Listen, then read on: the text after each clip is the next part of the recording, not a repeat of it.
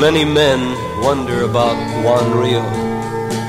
Many wondered too much, and they sometimes died.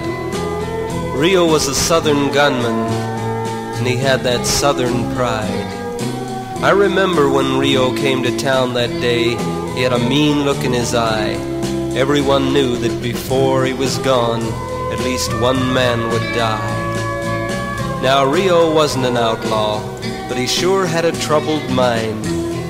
And if any man wanted to fight and die, Rio was easy to find. He had 16 notches on the guns that he wore, and before he passed on, there would be many more. No one ever bothered Rio's woman. She was his and his alone. One man tried, and that man died as soon as Juan Rio came home.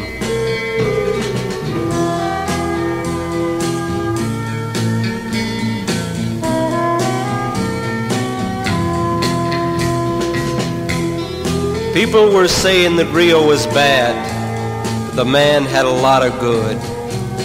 They said you'd better watch him, 'cause he'd kill you if he could. The last time Rio came to town, he saw the flashing of a meaner gun. You couldn't see a hint of fear in his eye. He was a brave man, he'd never run. Juan Rio fell with his face in the dirt. He was just too brave to run. But when Rio died, they found he had 30 notches on his gun. Juan Rio was very brave, but his own life he couldn't save. And now they're carrying him to his grave.